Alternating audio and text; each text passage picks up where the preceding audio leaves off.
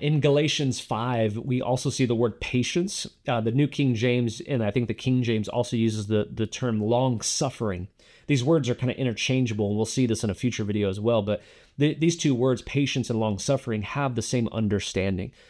These words are birthed from the same Greek word, but to make it easier to remember, I want to really try to do my best to talk about patience in this teaching. I have two daughters right now at the time of this recording. One is 4, one is 7, and both of them had seasons in their young lives. They're both very young, but in their early life when they were beginning to learn how to communicate, where my wife and I would tell them something, and they immediately asked, what does that mean? It's a new word for them, so they didn't pick it up easily. And they both had, those temper tantrums around 2 and 3 where they would demand things instantly and they didn't understand why they weren't getting their way right there and then. Why am I not getting fed right now? And once they could comprehend the identity of waiting, we started using this term. You need to learn to be patient. Well, every time we asked them that, they would ask, well, what does patient mean? And my wife and I struggled with this explanation. And so we just would tell them, well, it means you have to wait. And they would say, well, we are waiting. And so it was a little confusing for them. And one day I had to have been the Holy Spirit, because one day I'm talking to them. I said, you have to be patient.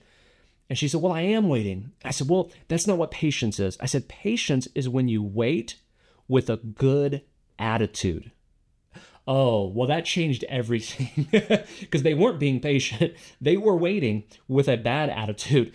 They were very impatient. And then that's really the difference between impatience and patience. Patience is when you can wait on something with a good attitude.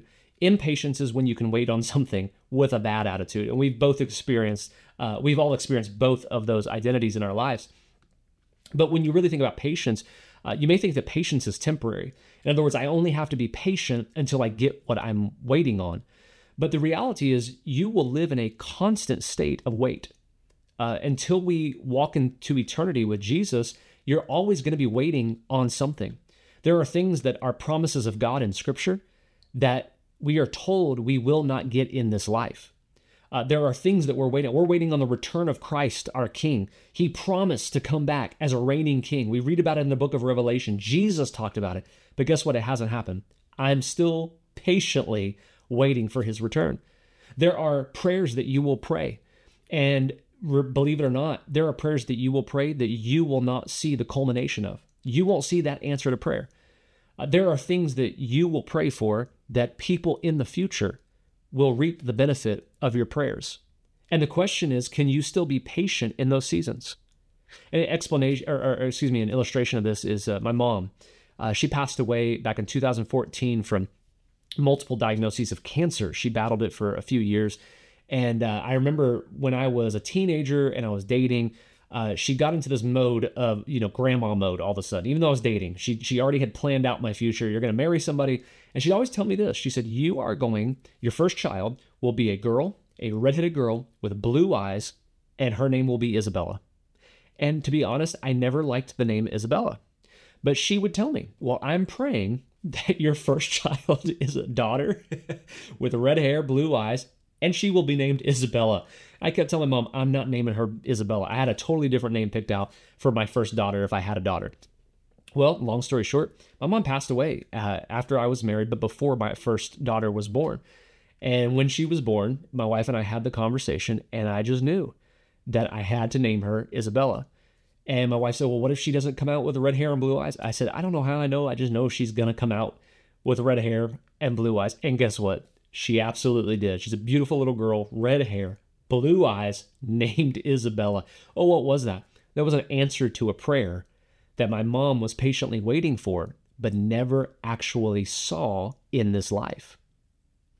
See, this is where patience really kicks in, and this is the burden of what it feels like, a burden of patience, is can you be patient? Can you wait expectantly with a good attitude, knowing that you may never actually see the fruition of what you're praying for?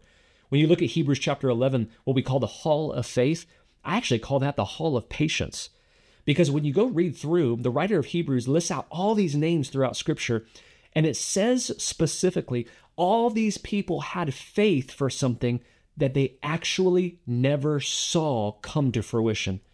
Abraham's a great example. God promised him that your descendants will be as numerous as the stars. Well, guess what? We are now included in the family of Abraham by faith because of Jesus. We're included in the faith that he had. Guess what? Abraham didn't get to see that. Abraham only saw a couple kids born. He never got to see the thing he was patiently waiting for. And so there may be things that you're praying for right now. And I want to encourage you. Patience is not about waiting until I get what I want. Patience is about having confidence to know that my prayer will be answered whether I see it or not. How do I get to this place, though? I have to remind myself, He is God, I am not. So in all things, at all times, I can remain patient and live out this fruit of the Spirit because I trust Him in all things.